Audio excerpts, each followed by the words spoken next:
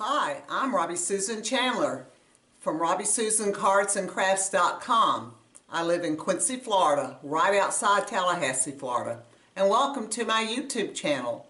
Please visit my website at www.RobbieSusanCardsandCrafts.com. I'm here today to share a project with you, so let's get crafting. Today's project is an easel card. You can see from the side.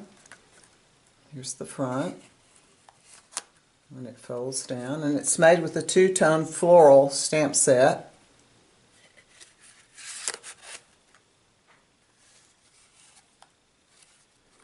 And let's take a look at these supplies we'll need.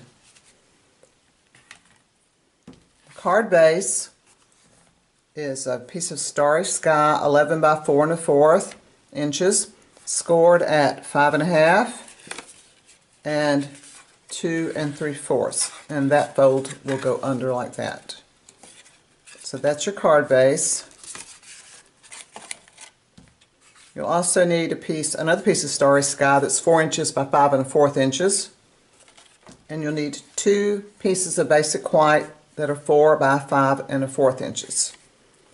The stamp sets we're using today are Two-Tone Floral, Peaceful Moments, and Go-To Greetings.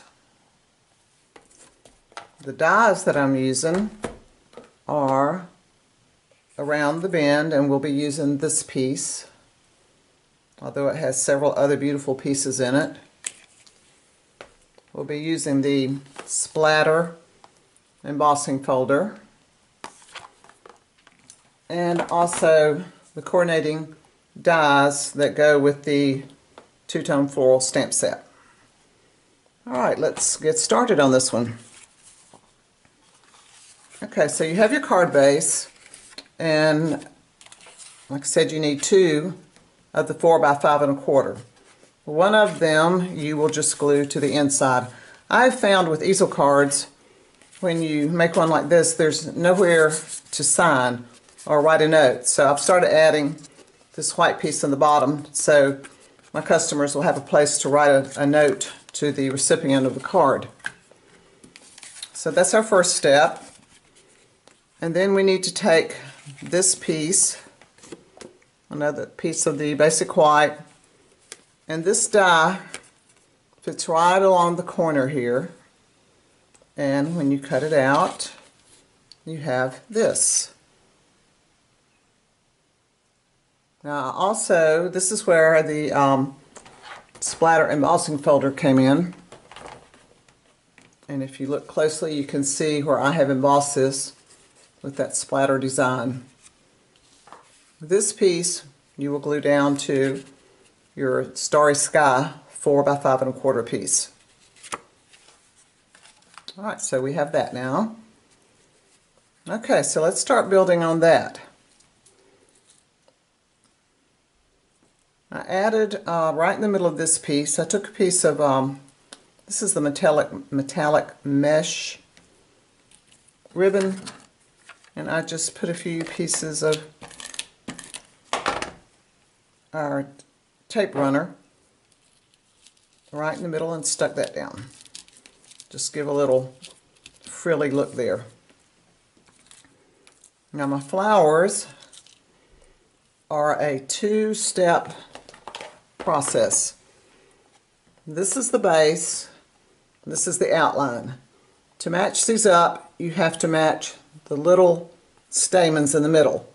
On these two, you want to match up this little section, and on these two, you want to match up that little crescent shape in the middle.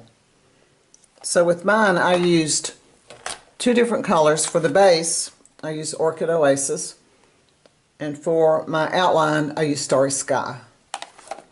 And this is what my flowers ended up looking like. So that's the largest one, the next to the largest, and the smallest. And I also did 2 of these little smaller pieces. So those are all the flowers that I used on mine. So I'm going to start at the top with the smallest, and I put all these on with dimensionals.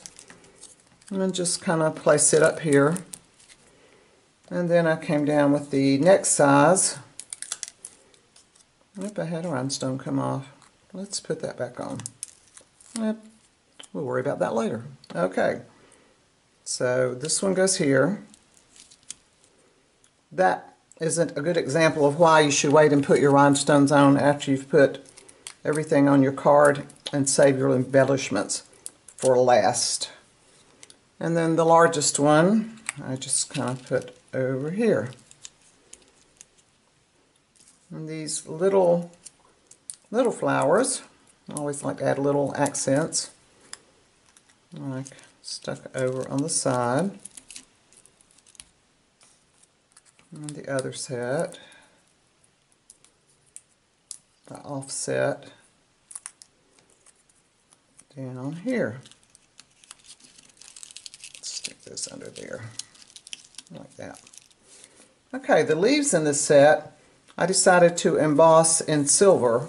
So these were done with silver embossing powder.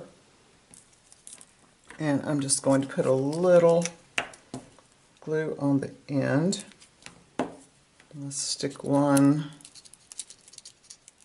let's go about right there.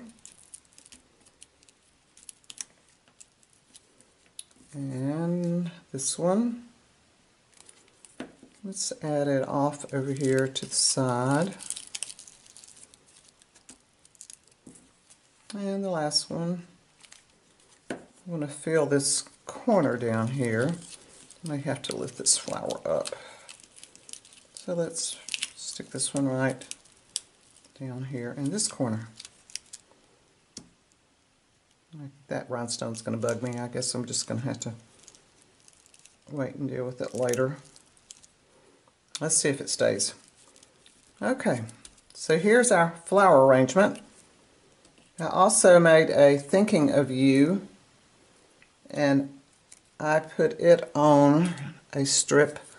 I cut two pieces with the same die, one out of silver and then one with the white that I stamped on, and I just offset them one on top of the other, and we're going to put them right down here on the bottom.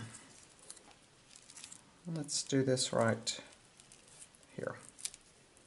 Okay, so now we have our front piece, but we need to put it on our base. So to do that, let's just put our glue all over this bottom half.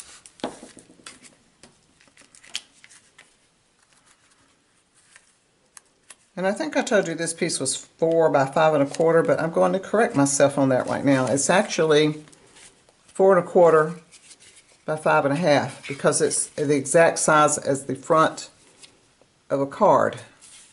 So it should fit flush right on that bottom half. So the correction on that, this piece that we glued the white to is 4 1/4 by 5 1/2. Now on my sample, I have a sympathy card, but I decided I needed a birthday card, so I have stamped this one with happy birthday using the good go-to greetings, and I've got the Starry Sky piece on dimensionals and my sentiment on dimensionals. So you need to pop that up a pretty good amount because it's what I call the stopper for this card, and it's what makes your easel stand up. So you can decide how high up you want your easel to stand. I push mine back a pretty good amount because I want it to stand up pretty tall. Put that piece down, and there you have your stopper, what I call the stopper, and that's what holds your card up. So here's our finished card. As you can see, this was really a pretty easy card to do. Stamping these flowers was not that bad once you figured out how to line up those centers. And I love this around the bend die. It just adds so much to cards. So there's our project for today. I hope you like this project, and we'll try to make it too. There's a free download. If you click down below on the link, you can get the free tutorial for this. And please subscribe to my channel if you haven't already. Thanks.